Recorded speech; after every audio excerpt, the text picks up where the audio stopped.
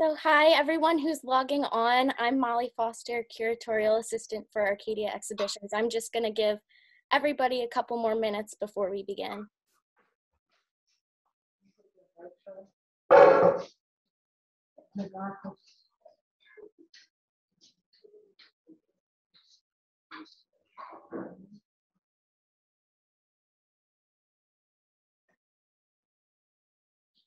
Just going to give everyone a few more minutes to log on.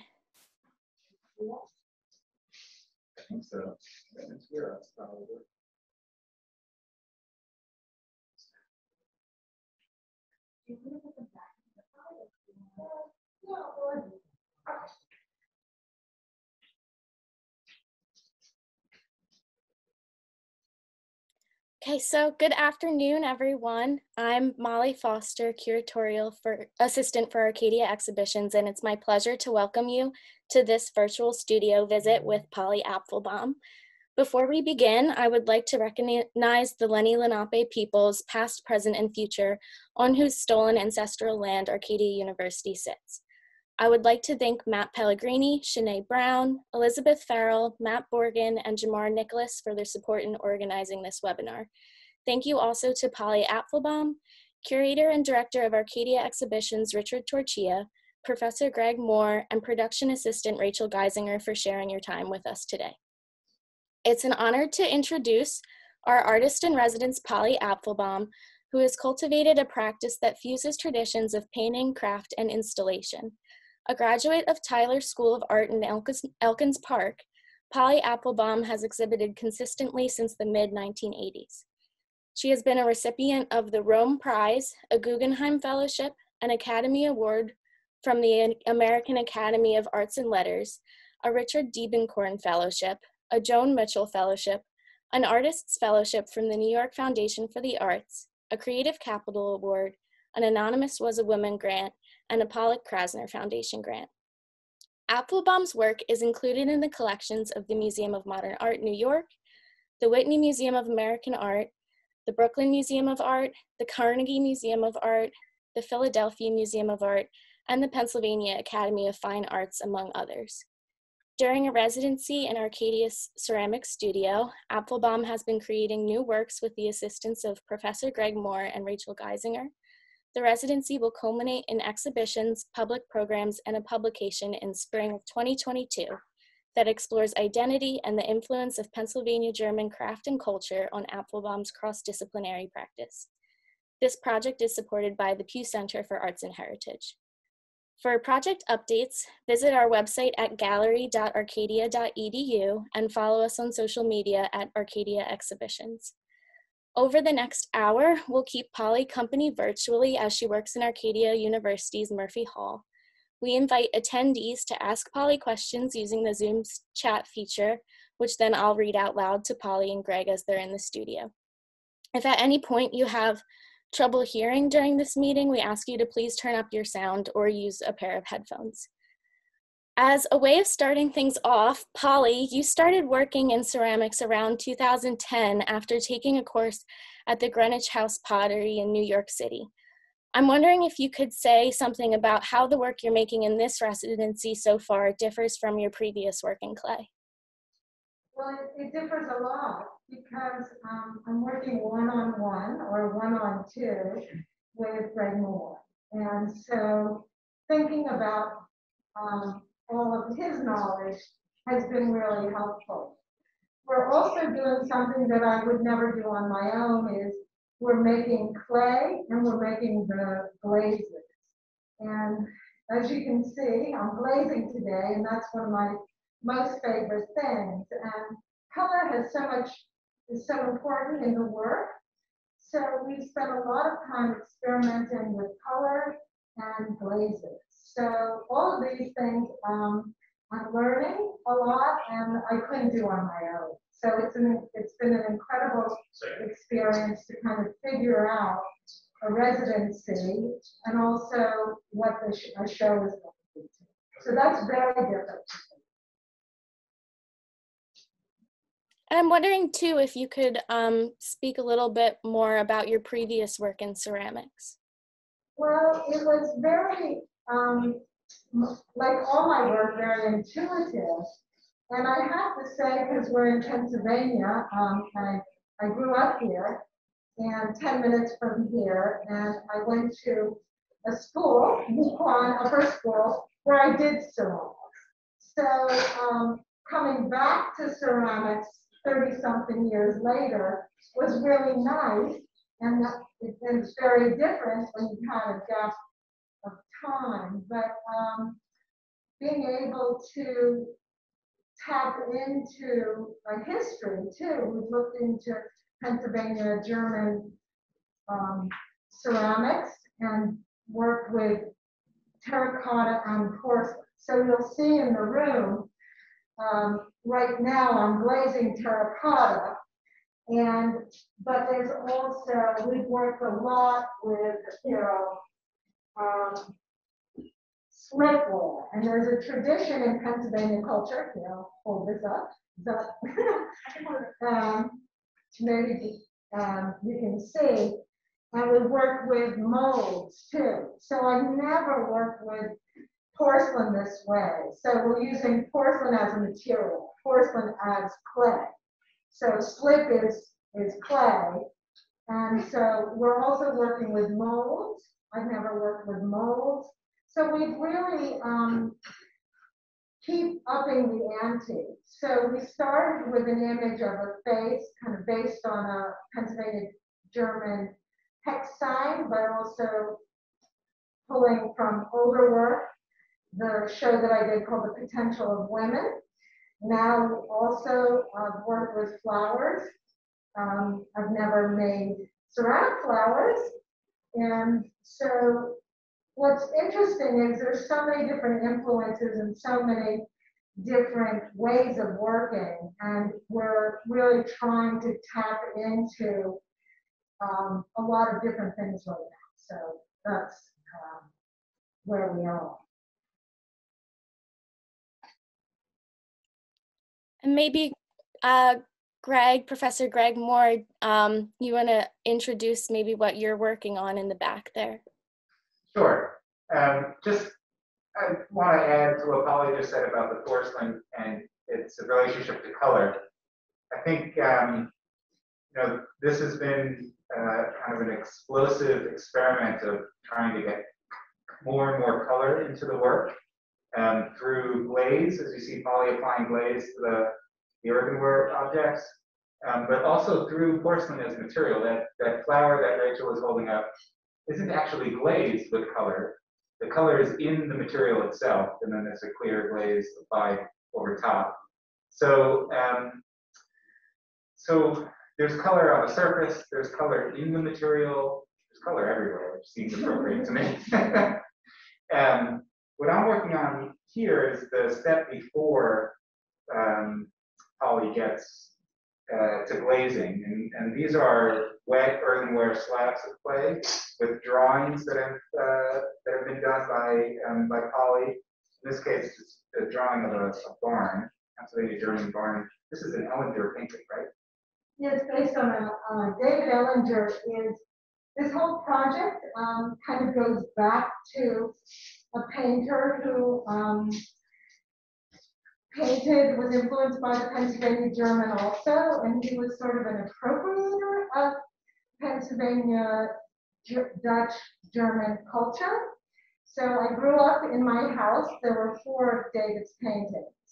So this has been an adventure, sort of looking at David's work and sort of the influence of his work besides Pennsylvania German. So it goes through a couple steps of appropriation. So I feel like it's almost a 2-person show with David, the spirit of David in this work, and also me. So the face could be, David had a mustache, so you can see the face. One side could be David, and one side could be me, but it's also the gender, a male, female, and also a heart. So a lot of the iconography, flowers, hearts, are in the Pennsylvania German fractals, the drawings. also a lot of the architecture that was drawn in Shaker culture, also in Pennsylvania, Germany. So that's what we're slowly, the barns are new, and we just started drawing the barns. And you can see it's kind of sketch that I made from the David Ellinger painting. It's of a tobacco barn, and I really love that the colors almost were like these. The head feels like a puzzle piece to me. The flowers too. The flowers are stenciled. A lot of David's work, and there's a technique called thurums, thurums are stenciled on velvet. So the flowers that I've done over the years, most of them are hand-drawn doodle flowers, but these I wanted to kind of reference David Ellinger's way of working. So I found a stencil at Michael's, and I also think it's almost like a corsage. And we've made it the flowers in you can see one glazed flower. I'll hand it to you. And we're trying now, cutting out the circle. So now I think the flower has more of a shape to it. So this table is all test flowers. And then what's going to happen is, and I'm really happy about this, is the students are going to help me, and we're going to make the flowers. So being in a school environment, a college, is really nice. And so because of COVID, we started last August, and it was just the three of us in the studio. And now slowly the students are able, but just a few at a time. So I thought it'd be a wonderful opportunity to engage the students if they wanted to. I know that they probably want to do their own work too, but I thought it'd be a really nice to kind of collaborative. You asked what's the difference? You know, artists, I have my own kiln. I work by myself, but this is very, very different. And this is such I'm so lucky to work with Greg and Richard right now. It's just, and I never could have made what we're doing on my own. Yeah, the students are really engaged in the flower production. That started up just a few weeks ago, really, when we got back on campus, and it's been a great experience for them to get to know Polly, to be a part of the process and the work, and it's like a win-win. And so we're working on. I'm going to make a flower now, so that you could see from start to almost finish to the one that was held up to finish. Oh, great. See all the steps. Now here, I'm going to show you, should we show you one that has been shown. This flower is, this is without this. And so the process for people who don't know about ceramics, that then has to dry. The wet clay has to dry, then it's called greenware. It goes into this, and then what happens, I glaze it, and then it goes back in the kiln. So we have one question from Patch, who is the graphic design professor at Arcadia. And he asked, you've both mentioned the changes in the work and the spirit of the work. Has it been working how has it been working in a new or different studio? What are the pros and cons of leaving your personal space to work at Arcadia? Oh, interesting. You know, I always love having a new empty space to fill up. It's always, for some reason, on residencies, over the years, I've been to Yaddo and to McDowell Colony, and besides the Academy in Rome. So for me, it's wonderful, leaving everything behind. I think that's a really good thing.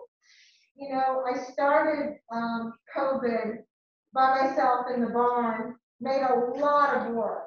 And it was really nice thinking, you know, when I got here, kind of like always having a fresh start. So it's been really helpful for me to have a kind of fresh start. That's nice. I mean, like, the energy in the studio when Polly walks through the door is just the best. Oh, she's so nice. But, you know, I think that Greg said, I also make prints, and that, you know, I think for some artists, if I didn't do that, and that I've been doing for 20 years, working with one person. So yes, I said, you know, it's really, you have to, you know, learn and kind of, it takes time, but you know, I'm so ready. We've all been by ourselves so much, and you know, driving over here today, I said, you know, this is really keeping me grounded and sane, and the fact that because it's really hard, you know, yes, as an artist, you work a lot by yourself, and I love that, but you know, you put the work out, and you do have a community, and you do, you know, there is things that, you know, I was really, I have to say, I was showing a lot, and then boom, you know, all that stuff, everything's postponed. So having a connection here and having, you know, working in this space, that every time you come to this space, you're very serious, and that's what the printmaking too. It's one of the hardest things I do because you do have people there. But I think that having the printmaking experience of that collaborative has helped me, and everybody's very nice here. You know, in a way, I'm sure there's another question, but in a way, we've been talking a lot about how this work in ceramics connects to Polly's printmaking practice. Maybe as much, sometimes even more than your previous practice in ceramics. And I think you could see that evidence in a lot of what we're working on today. And in particular, well, I guess everything we're working on today. But I think that relationship between surface and material, those lines between those two, we're trying to blur as much as possible. So it's, you know, it feels like it's based on a lot of your previous printmaking work. Totally. And the experimentation in the ceramics. Yeah. As well. Yeah. And you know, I think that sometimes when you know, take on something as if it's new again, you're very open, you know. And then the great thing of having Greg's knowledge, and we do very different things, but you know, finding the overlap. And I think, you know, right now too, we're also working on something that comes out of a previous show that was at Icon in Birmingham and at the Kemper, waiting for the UFOs, and that's the targets. And we're making target bowls, and somehow Greg works with a Blue Hill barn and makes a lot of ceramics that is utilitarian. And I've never done anything utilitarian in my life. So that's been really nice. So somehow you can see over here, I don't know if it's on the radar. Yes. So, you know, we made this bowl. And I love it. So it's just, and it came out drawing. And as you can see too, I'm the messiest glazer in the world. You wouldn't want me to paint your house, you know. And so, you know, and it's really, you know. So I've been trying when I came here. You know, first was not think about the show, but of course I'm thinking about the show. But also, you know, see what we can do, you know, new with kind of my history and ceramics. Then, we just, so each week it's like, oh, what if I want to do a ball, and then we sort of like, let's do some bowls. And so, that's been what's so nice. And it's kind of, that is with cooking. Usually I've been drawing in the studio, and I'm like, what if we make it clay? So I'm thinking of clay as I think of everything else. Now, installation, painting, all of these things. And when I first started back with ceramics at Lineage House, it's just, a nice thing to do with my friends every Friday. And then slowly it became something else. But I like that, my conversation recently that I had with David Pagel, and he said, there's something about the amateur. And the amateur is rooted in love, and also a kind of bringing a kind of freshness to looking at work that's not what you usually do. And I think it's, for me, this way of material, just this in looking at different materials and how can I bring them into my world and what does it mean, and kind of analyzing them. But so now we're thinking of clay as painting, and that's kind of what I think of as everything. The world is painting. So it's kind of, that's what's going on right now. And you could tell with like the glaze on that one flower there that's pretty well focused in on the other screen. It's like clay becomes painting, but painting becomes clay as well. Yes.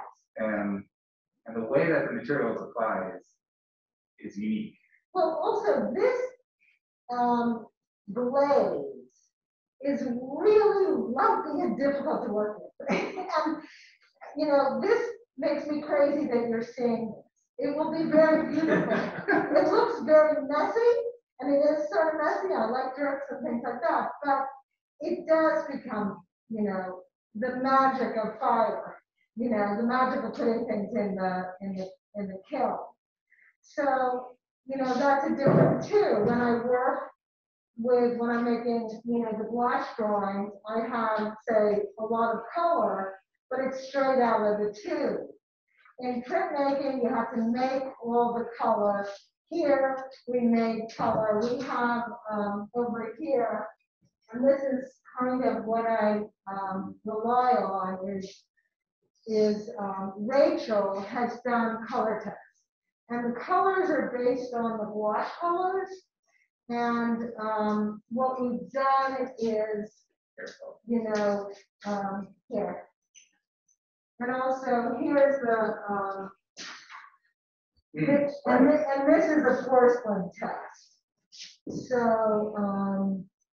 so before you do anything, you make color tests, and you make, they're also now going back and working with trying to get the right clay. And you can maybe talk about that. Yeah, I think. Let me ask a few questions, and then I'll let you get into that.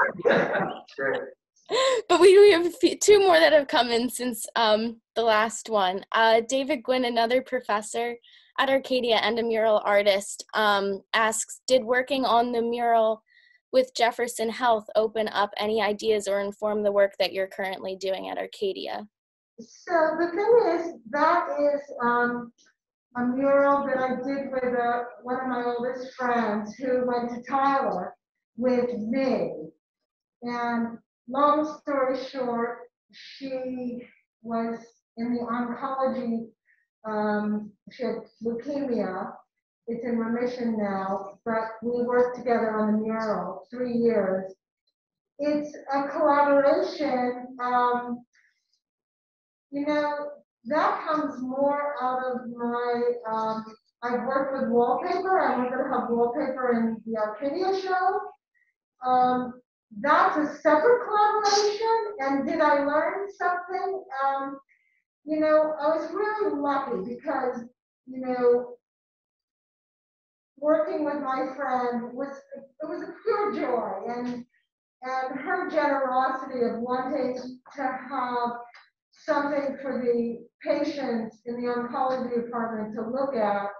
So it was, I'd say it's half and half, but you know, really for me, I was thinking more about her than I was thinking about me. So, and that's a good exercise. So, and I hope people will go see it. It's at 11th and Chestnut, and you have to look up. So it was done for the residents, the patients in the hospital. And then Tessa asks, I'm wondering if and how COVID and an increased time at home within domestic spaces has affected the kind of work being made. She also says that the house iconography is particularly striking to her in this context. Oh, thank you. Well, yes, the other thing that's gone on, I had 3 months by myself, and my husband upstate. But as soon as I could, I have a 94-year-old mother who lives 10 minutes from here. And being in the house that I grew up in was the start of this whole project. But every day that I'm there is a reminder of, you know, looking at what really influenced my work, and also it has enabled me, COVID has enabled me to look at maybe the more personal. So it's been a very meaningful time. It's a very hard time with so much death, and the politics too, where it was, I think that none of us have ever really experienced what's been going on. So you cannot be, and you know, the faces, we'll come back to the faces. I was looking at a painting of David Ellinger's without a face, and that sort of started the whole thing. And what I wanted to do is bring a face, and we said an icon or kind of a keystone. And so I think the faces started really out of COVID, of kind of a presence of people. One thing to note or remember, or just to note, is that this process started in the fall of 2017 when we met Polly in New York at a show. And so Richard and Polly and I have been conceiving of this for, this is going on 4 years now. Whoa, God, it's hard to believe. Yeah. So it's crazy. Yeah, the last year has been done during COVID, but there were 3 productive years before that. And hopefully we will culminate in an exhibition post-COVID.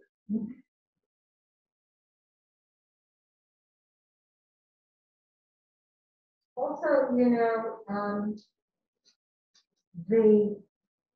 what's interesting for me is how influences come, and how, you know, I've been an artist for a long time, and that what we're doing now, you know, I've had 7,000, I'm sure Richard has gone crazy, I've had 7,000 ideas of what this show was going to be. And I think until we started the residency, and I also have, you know, none of us, this is the first time Arcadia has had this kind of residency. So I have been very conscious of wanting it not to end in the sense. And because before it started, I was like, oh, this is what this show is, or this is, you know, and then we moved the show. So we gained a whole other year. So I was like, okay, I don't want to think about the end result. I want to keep making things. So I had about a month ago, we thought, okay, let's get, what is this show? You know, we're doing this, we're doing that. And I have a wonderful assistant named Dan Cole. Hello, Dan. I don't know if you're watching. But Dan, you know, he's my right-hand man, so I'm left-handed. So he's been great, and we had an idea, and we drew it up, and then it was almost, I said to Richard, it was very baroque. It was very full. And then I was like, okay, scratch that. And then, so now, trying to see what we've done, how it could be used, and then I decided I wanted the ball.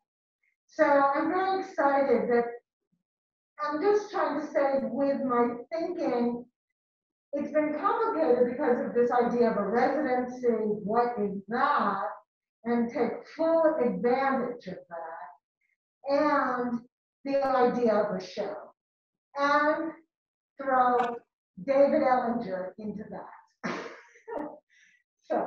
So trying to, negotiate, navigate, and also it is this whole idea of coming home.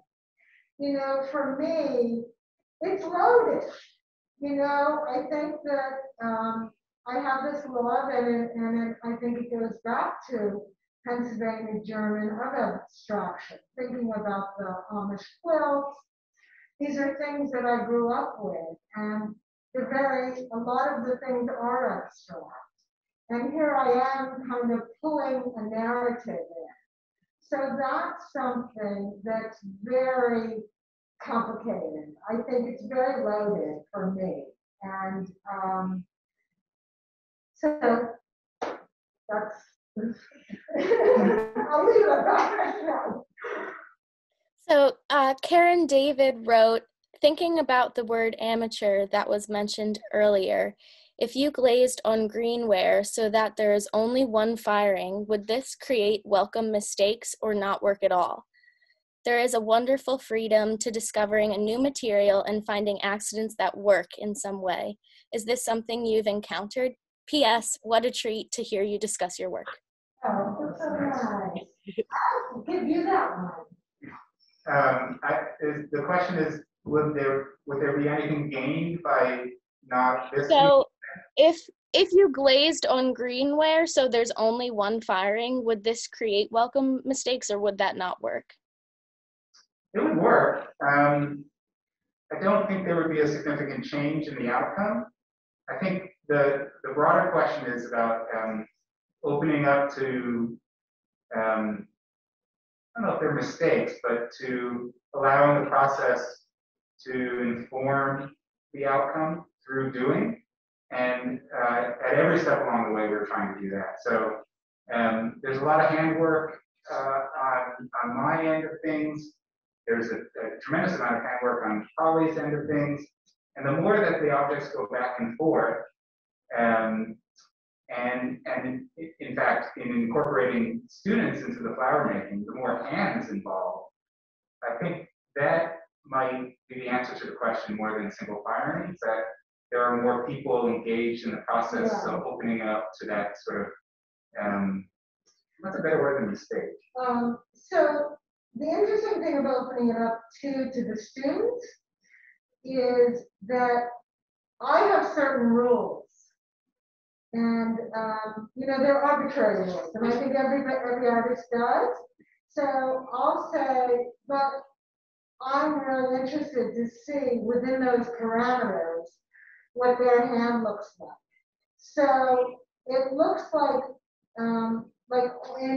there's something like 17 petals or 21 petals, I don't know. So that's enables me to use 21 colors. So I'll say to the artist, the students, you have to use every color in those different, and also try and stay within the lines. Well, look at me, I'm out of the line. So, I think I love that, chance just happens, a spill, a this.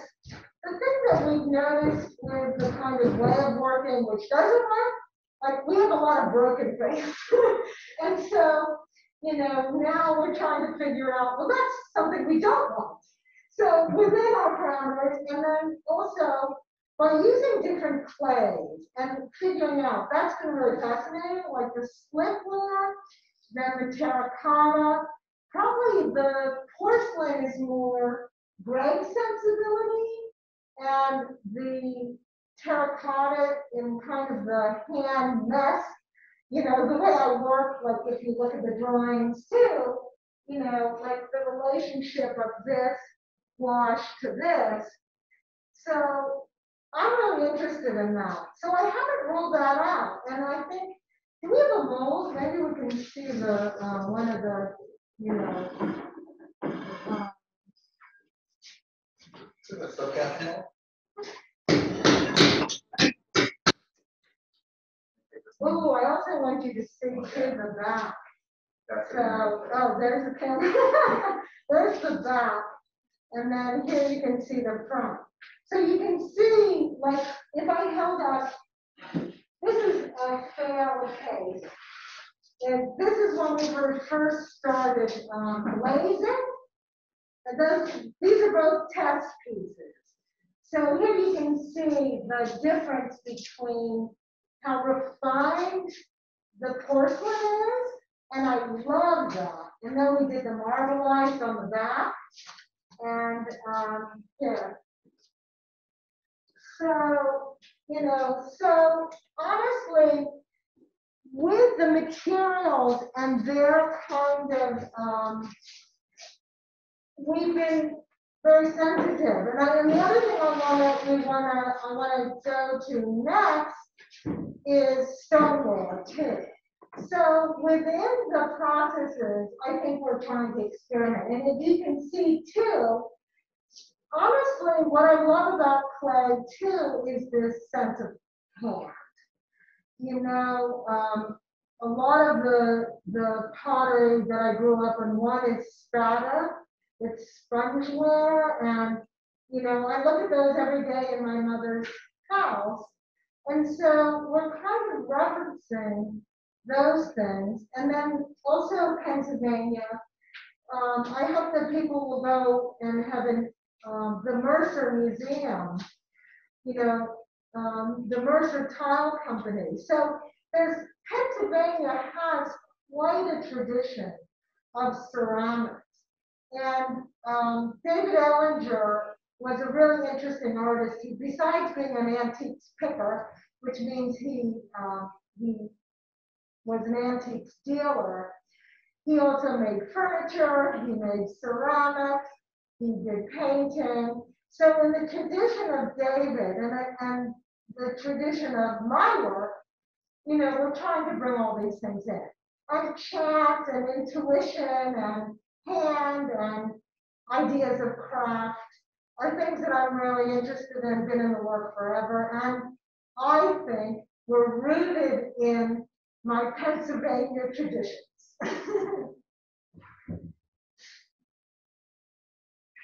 You can see how we want to just have as many materials available for Polly to play with and investigate, and have that particular approach that, like, the question always comes up is, can we do this? And the answer, we always start with yes and figure out a way to get to maybe.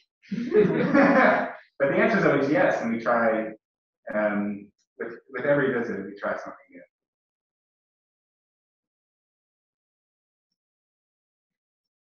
You know, I think that for me, transferring your way of working, you know, if you see that, you know, the installations, it was always working in that space. Like I would take fabric to a space and make a whole show. So for me, the kind of being able to work in a lot of different places and kind of zone everybody out has always been something that I didn't expect that I could do, but it really kind of kept the work going so that I'm so, you know, there. And so that's what I love, you know, honestly, I love, you know, of course I love, you know, making things, but I think it's about, for me, being present. And with COVID having company, and trying to milk Greg and Rachel, you know, for all it's worth, is great. Say milk? Yeah. You know, so it's been, you know, we don't want it to end.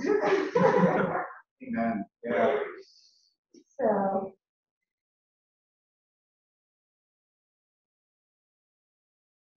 Can I ask a question? Yeah. Mhm. I'm interested in the comparison you made earlier with printmaking and knowing about your earlier work, which seems so direct and intuitive. It seems to me, just watching you just today, how blind some of the processes are. Like none of the colors we're seeing on the table are going to come out. And so there's this feeling of extra layers of blindness and given your impulse to be intuitive. So there's a tension there that relates to the production of prints too, that I was hoping maybe you could talk about that a little bit more. Well, you know, the thing that, you know, when we started making prints, it was kind of a, you know, it was not, we weren't making very beautiful prints. And they're not terrible, but I just, you know, it's interesting looking at this and thinking about what is innate to what I do. And these are going to go on the wall, but there is this horizontal, this horizontal, and there's a lot. And when we started making prints that were successful, they were this horizontal thing. We made a lot of flowers. I drew them. They were cut out of wood. We would lay all the color. We would ink them. Then we had to turn them over. And they would then put them in the hydraulic press. So I had no idea. I did know, you see from what you see, when you see them flat, then somebody very skilled and with a hand turned those over. Now we did them in the etching press, but it was total blind faith. So I think that related to the whole thing. But still, you know, it is. It's like what this is going to be is, you know, it has to be fine. So I'm always forgetting what color this is. Today I'm putting the colors that I've already used over here, but Rachel knows, I'll go, oh my God, I forgot, what color was that? So, and in the printmaking thing, you know, color on wood doesn't look like what color on paper. And then the white edge of each one. So I think that gave me a little bit more, you know, and so I think that's helped me with this. But, you know, there's this, once we got this innate horizontal thing, and if you can see my work is flat, you know, we're making bowls. That's a big deal for me. You know, flat. I don't know if it's if somebody says I'm visually dyslexic, you know, that's why everything's flat. But, you know, it's also simplicity. You know, I relate to things very kind of, the process for me has to make sense. And there is this, you know, I was thinking that the Quaker or Shaker, a gift to be simple. And I, you know, the simplicity, maybe that for me is key. And it makes sense to me. So once I find a way of working, like how we found a way that was innate to me, almost physical. And it was cutting out those flowers. And you can see, I like a lot of stuff. You know, like I'll make one flower is not enough. As I talk about, you said, how many flowers you want? You've got 100. And how many colors do you want? And with printmaking, it's funny because I made lithos, and it's a totally different technique. And I like the prints, but I said, I want a lot of colors. They said, okay, you maximum we've ever made in lithography is 12. Okay. So obviously, litho was not for me. I want the colors for me is about possibility. Of seeing things you've never seen. And I like the kiln, and I like the surprise. You love the surprise, don't you? It never gets old. You open up the kiln and like, wow, or ay, ay, I'm not going to do that. But I think that kind of keeps the whole process. The process of, over the years when I started dyeing fabric, it wasn't, this is how you dye fabric. It was, how do I dye? How do I make ceramic with the knowledge that Greg has, so that they're, my vision. So I think that's kind of why we're trying to find that. Yeah. And the reciprocal part of that is how do we create a color palette that's unique to you in this material? Yeah. I think that's been one of the that's Rachel's done been all of the amazing. testing. Yeah. I always think that this is enough. I just love the color. The color. And also, it was interesting because we started. The porcelain color palette, I think it's really beautiful. And even we were making the lines every color. So there was something like 25 different colors and something like that. Is that why all the lines are different? And then, so next time maybe we'll show how you make those, because it's really beautiful. And then we started trying to pour the color on some of the heads, and that one's poured. Yeah. And then that head is painted. So, with every material, and glaze especially, I was used to glaze out of the can, which is beautiful, and I would just like dump it on, and more the merrier. This I have to get used to. It's like pastry day. I'm fine with that. So, but it's been, we've been working now, I don't know, a while, and each step has produced something that we like or we don't like. Yeah, in fact, the slip casting, the porcelain process emerged out of a bit of a failure in trying to take, I remember if it was slip or glaze. I think it was slip, like a low temperature slip, and build sections of a face with that. That fell apart, but it led to the idea of being more intentional about it, creating a mold to then, instead of fill it with a low fire slip, move to a high temperature, embed the color in the material, and then build the faces from there.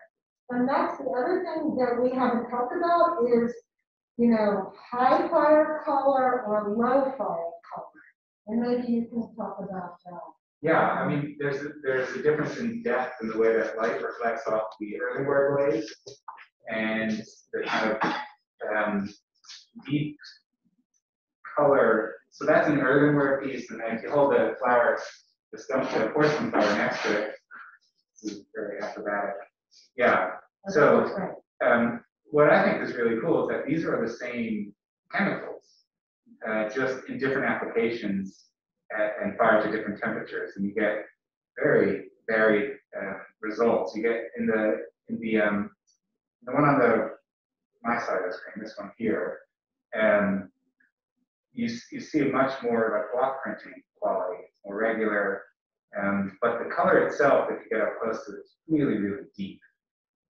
You don't see a surface, it's color all the way through. Whereas the other object, intentionally, it's a reference to low temperature glazing, Pennsylvania German application, where you see more of Polly's hand in the brushwork, and there's more variation in the way color is applied and also reflects light. I think also it's why I really like and what you said, the Pennsylvania-German relationship, but they're almost like more like hexameters, don't you think? That, and the heads particularly, I really love the idea. I took one home, and it's that they're almost like barn faces or barn flowers, that they could go outside and inside too. And I think that, you know, the pottery was, you know, simple and very kind of almost rustic. And so that's kind of why I like both. I think that maybe the porcelain's your indoor ware, and the outdoor is the terracotta, which I love. Weekdays and weekends. And also, yes, and also it also relates to Majolica, which I really, or how do you say it? Yeah, no, that's it. How do you, did I say it? Majolica. Majolica, which it's Italian? Yeah, that connects to your time in Rome. Yes, and so I really love the kind of the tactility. So that's the word that, you know, for me, the kind of ceramics has this just wonderful tactile quality. A real kind of physical, a physicality that for me is very good. So we have another question from Ludovica Josha, and he asks, what materials would you like to use that you haven't had the chance to use yet? And thank you so much for this lecture. I think glass. I've been watching that show. What is it called? There's a competition, Blown Away. A glass competition. But you know, it's real interesting. So when I went to Tyler School of Art, it was in Elkins Park, PA, right near where we are right now. And they had glass, they had ceramics, they had weaving.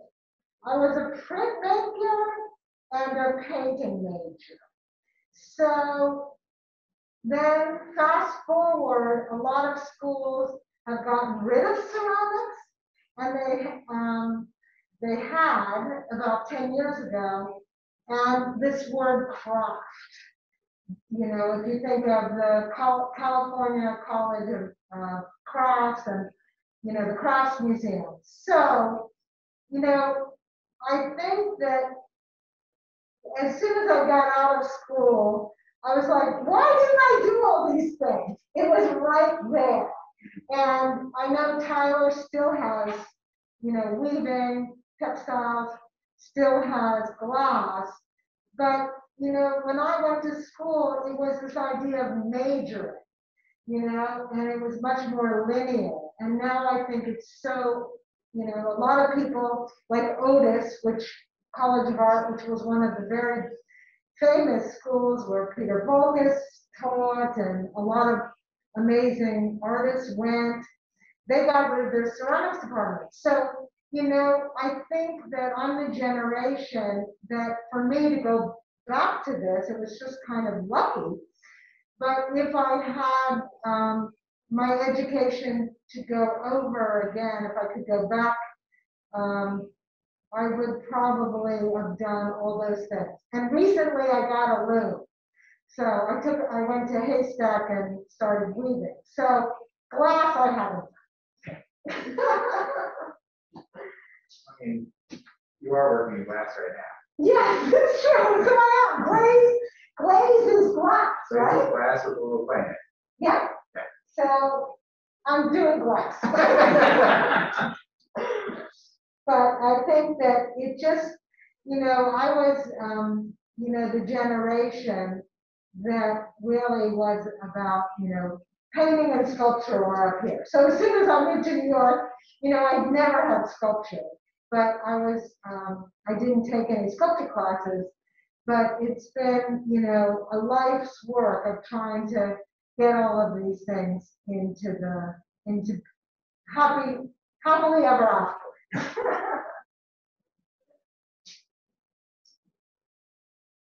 Any other questions? No, but I think we do have time for about one more.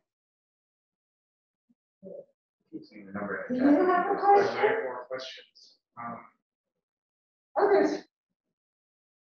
I don't know. Are those questions? That's what I thought, but there might be. Oh yeah, no, those are I've read all of the ones that have been submitted. Do you have a I have a question? question. Or Rachel? Oh yeah, maybe you can talk a little bit about the targets and how they work in relation to the other iconography. You know, it's interesting because I'm not sure yet. It's more that I really was interested in the utilitarian. Because a lot of, my work and even this kind of looking at Pennsylvania German and all of the other work has this idea of the domestic. And also the idea of the everyday. So Greg has an incredible history with the utilitarian. So one day I just thought, why not? And the target has been something that, it's been in the work for a long, long time. And it's a way of, and the kind of, there's such history with that in painting. And I was also interested in the colors. So that's a way of organizing the color. So I'm not sure, I think, and we were discussing this morning, that maybe after we do this, it's kind of pushed us there, we'll figure out the iconography of the utilitarian. And it is, there's a picture, I have, my mother has a cup and saucer, a little spatter cup and saucer with a little house in the middle. And with a bird, I was talking with you, we have the hearts, we have flowers. These are all things in Pennsylvania German practice. So I thought, we'll get some birds in there.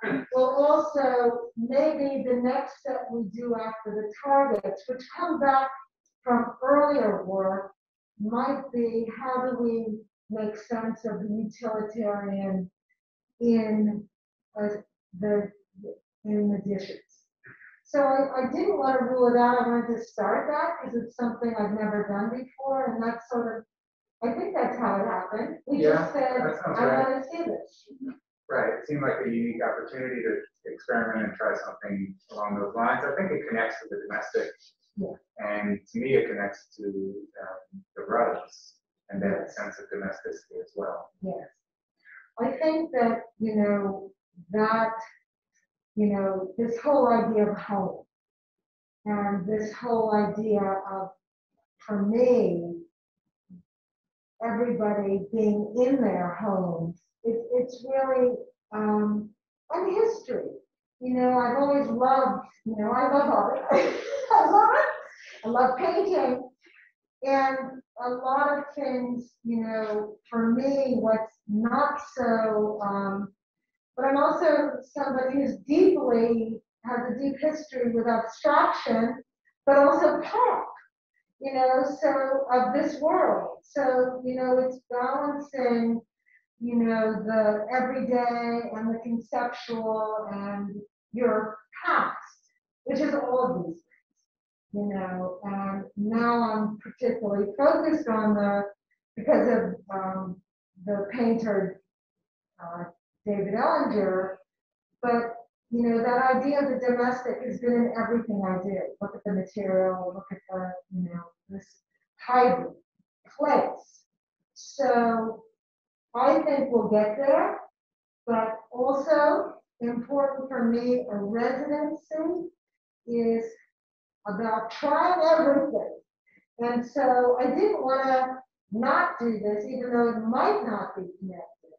And then, I tried to bring it in one sense, but I'm not sure it's there yet.